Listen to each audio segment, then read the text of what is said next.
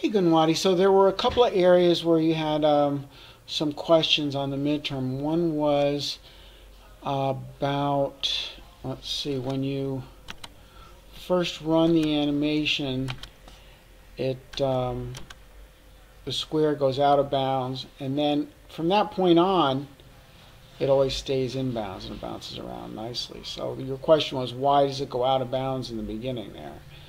Well, if we look at, let's see, let's look at your animate method. You know, one thing I do to kind of make my code more readable is there's this handy little edit option where you can say auto layout, and that kind of cleans up your code a little bit. So anyway, so if we look at, oh no, it's the draw method, that's what I'm thinking. Yeah, so if we look at your draw method, square animate, that's where you go in and actually do your testing, right, for your, if it's going to hit the side, because that's the one. I'm going to do the same thing here, auto layout. Okay, this is the one that does the change position and draw, and it's with change position where you do your testing, right, to see if we hit the side. So so that works. The thing is that you also have this call to slow move horizontal 200, and that, how big is this screen anyway? This is the canvas. Well, anyway, I have a feeling that that's what's putting you off the canvas. So let's try commenting that out. And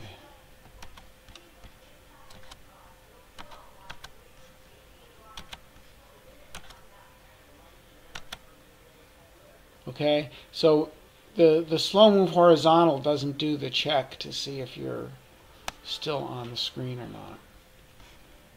So that's why that was happening.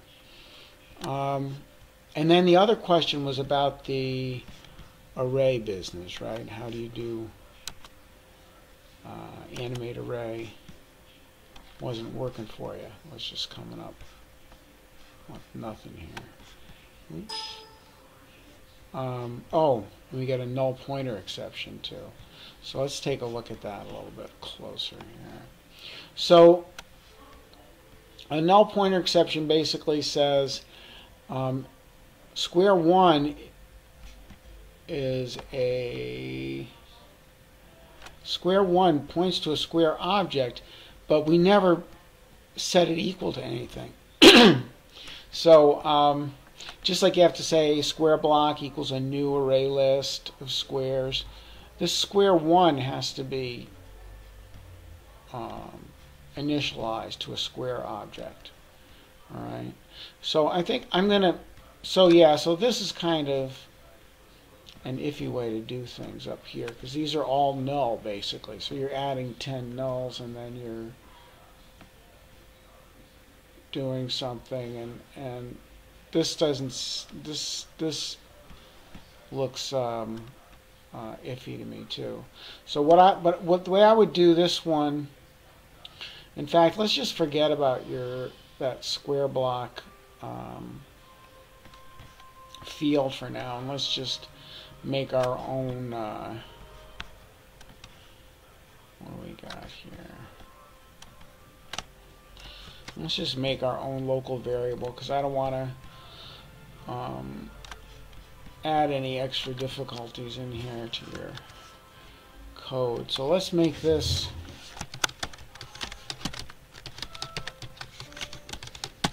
we'll just make this a new local variable. It doesn't have anything to do with that field up there. And let's see what we're doing here. So we're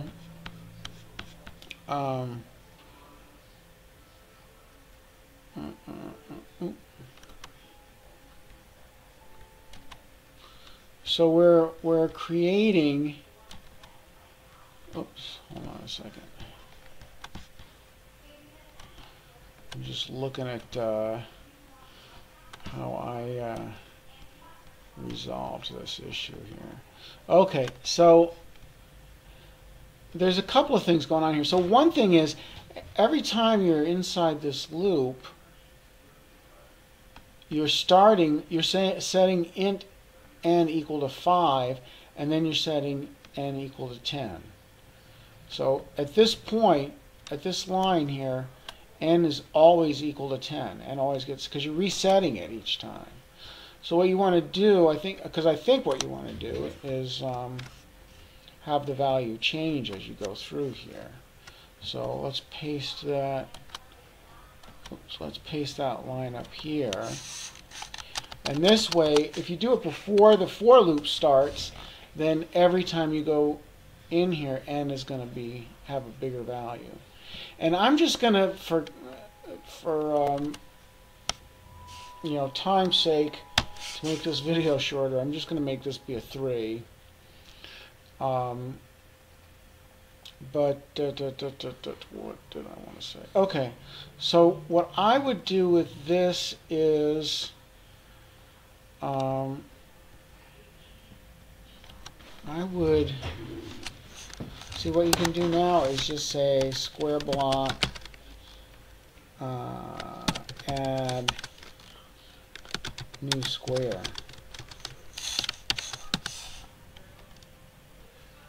Oh, actually, I see. No, you want to, because you want to do all this stuff to it, right? So probably you want to say something like this, like square equals new square.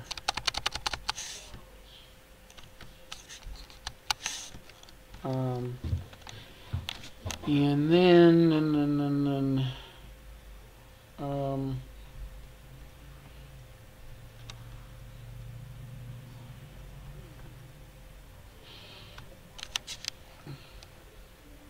let's see. I don't know if you want to do. So I think at this point, let me auto layout this. I think at this point, I think this is kind of needs to be kind of a two-step process. Like one is loading up the array, and then the other one is displaying the animation. So what I would do is I wouldn't do my make visible here. Oops. I'm going to cut that because I think what the best thing to do is to start off.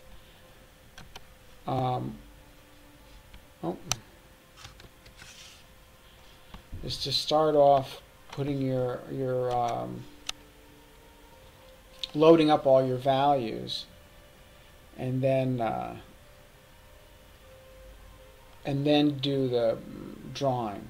Okay, and the other thing is, so at this point, remember we got that null exception, so we want to do, you can do it, this would be a good place for a for each loop. So you could say for square colon square block. So now we've got our square block loaded up with our 3 squares in here. And you could do this. But the problem with doing it this way is that you're what's going to happen is you're going to go through and take the first square and do the entire animation for that square, all the 100 steps in the animation for that square. Then you're going to go to the next square and do the entire animation for that square, and so on for the 3 squares. So it's not going to look quite like what we want. Oh, what happened here? Oh yeah, because I want this to just be square. So paste, paste, paste, and paste. Let's see. Okay, that looks okay. So this is like I was saying, this is not going to be quite what you want because you're going to go through the entire animation. Let me see if I can show it up here. Let me get rid of this and bring back up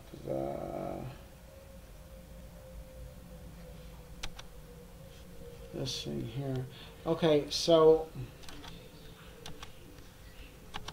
if we try running it now, I don't know if it's going to actually show anything, do we? Oh. Yeah, it looks like it's not showing anything at this point. Oh, because we didn't, I think we took out the, oh no, the animate should take care of the visible, right? Oh yeah, we didn't add, so we're making all these squares, but we didn't add them to the square block.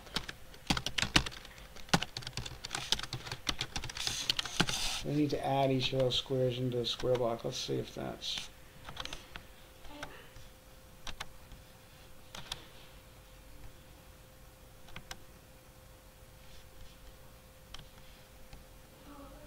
Oh, I'm still doing something wrong here. Let's see.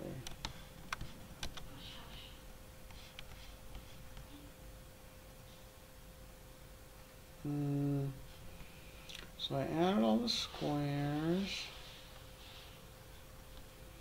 I do the animate.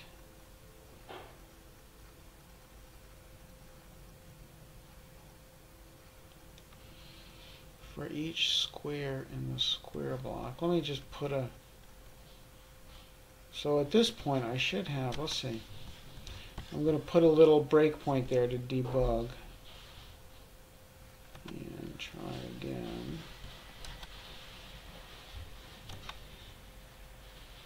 Okay, so we are getting in here. There is something that we're trying to animate in here. There is a square.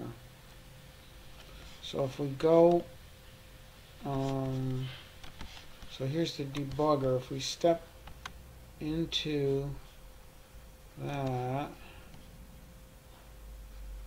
we have steps is 100. We go into change position. Oh, are we visible at this point? Let's see. If is visible.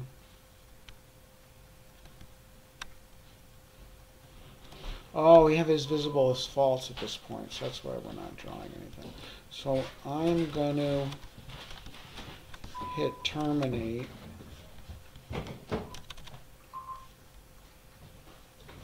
Oh, so the call to animate itself. Oh, I see. The call to animate itself doesn't make things visible. So one thing we could do is we could just put a make visible in here. Well, no, you know what? I don't want to start messing with your square thing too much. Let's just do this.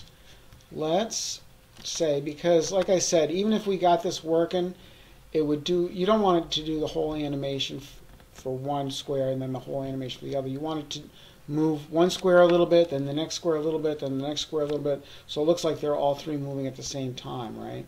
So what we really want to do is more something like make visible and square. And do our change position here. Does that work? Yeah, so let's try that. Because then that way, like I said, you're moving each one a little bit at a time. Oh, but this is only going to do one move, right? We need to do, if we're going to have an animation of 100 steps, we have to do something like this.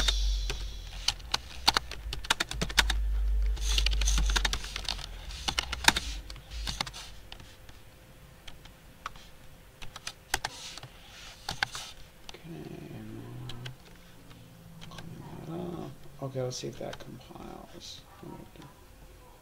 Oh, forgot my... Okay.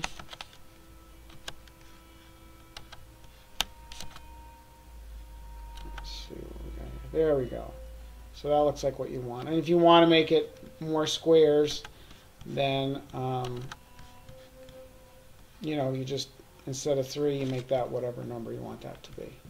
All right, so you really did a terrific job on the midterm. So that's why I'm giving you all of this. So I hope that helps. If you have any more questions about this stuff, let me know. But if you go ahead and make those changes, I'm happy to give you an A+. I feel like you worked hard. You did a good job.